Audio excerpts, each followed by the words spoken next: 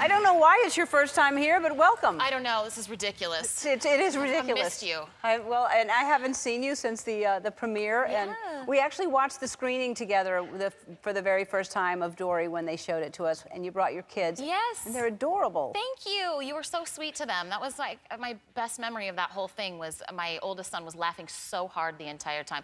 The little one liked it too, but the older one was really laughing. And I remember you kept looking over and like smiling. It was so cute. Well, I was just so happy because it was our first time seeing it, and I was like, oh, kids are going to love this. Yeah, we've seen it 850 times. Because it's kind of grown up, you know, some of the humor in it is a little, you know, it's clever. Well, I have a very, very advanced child. You sure do. Humor-wise. You sure do. Yeah. Now, so you're Destiny, the clumsy whale. Yeah. And what I've learned about you today, I don't know why I didn't learn this before. Yeah. But well, I don't really advertise it. well, you're extremely clumsy. Yeah.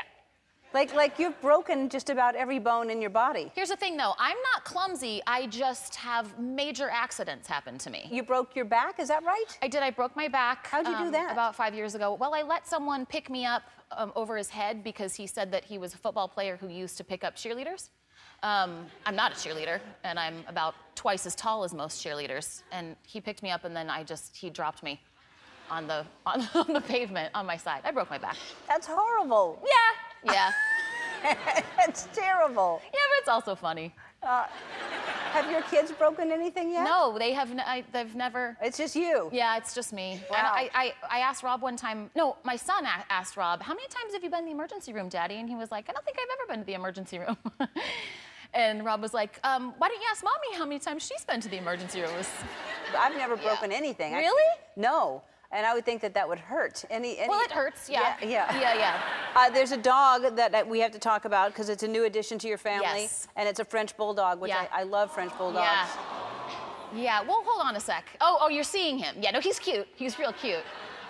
This guy is the worst. He's so cute, but... What's his name? His name is Luke. And my kids have been begging for a pet for like 2 years. My husband has just been like, absolutely not. He loves animals, but we both have full-time jobs and 2 kids, and it's not a great responsibility to take on right now. Yeah.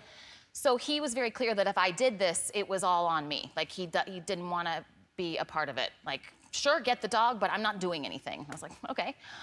So I got the dog to spite him. And, guys... You can't leave him alone for a second. He eats absolutely everything. Food, non-food, poop. He'll eat his poop, no problem. He snores so loud that it's incredible. It's like he's making a joke. Like, I don't... It's so loud. I made a video of it for you. I want to see the video. Yeah, it's incredible. All right. Yeah. That's the middle of the night.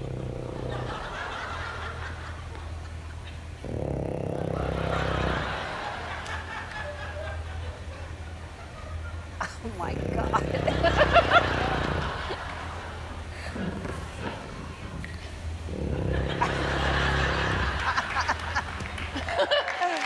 Guys,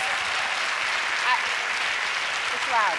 He's this big. Yeah. He's this big. They do because they have flat faces. They got squish faces. It's not his fault. Yeah, they're gassy and they snore. But they're cute dogs. They're real cute.